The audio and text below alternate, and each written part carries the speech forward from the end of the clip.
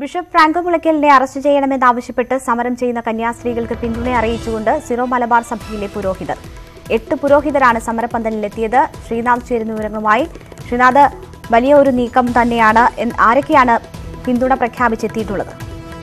കന്യാസ്ത്രീകൾ നടത്തുന്ന 8 ദിവസമായി നടത്തുന്ന സമരത്തിന് വലിയ പിന്തുണ പ്രഖ്യാപിച്ചുകൊണ്ട് ഇപ്പോൾ 8 പുരോഹിതർ സമരപന്തലിലെത്തിയിരിക്കുന്നു.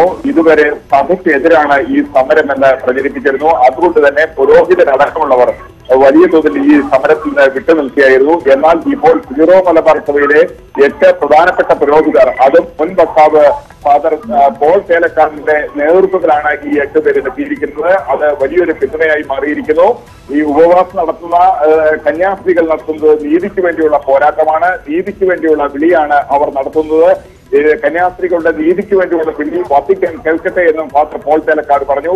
ഇത് സഭയ്ക്കോ സഭയിലെ ഏതെങ്കിലും പുരോഹിതർക്കോ മേലധികാരികൾക്കോ എതിരല്ല, മറിച്ച് ഇത് നീതിക്ക് വേണ്ടിയുള്ള സമരമാണ്. അതുകൊണ്ട് തന്നെയാണ് തങ്ങൾ ഈ സമരത്തിൽ പങ്കെടുക്കുന്നത് എന്ന് പറഞ്ഞുകൊണ്ടാണ് ഈ പുരോഹിതർ ഈ സമരപന്തലിൽ എത്തിയിരിക്കുന്നത്. അവർ ഇപ്പോഴും സമരപന്തലിലുണ്ട്.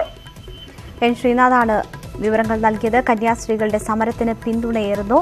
സിറോ മലബാർ സഭയിലെ പുരോഹിതരാണ് സമരത്തിന് പിന്തുണ അറിയിപ്പിച്ച് സമരപന്തലിൽ എത്തിയത്. സിറോ മലബാർ സഭയിലെ 8 പുരോഹിതരാണ് ഇപ്പോൾ സമരപന്തലിൽ ഉള്ളത്.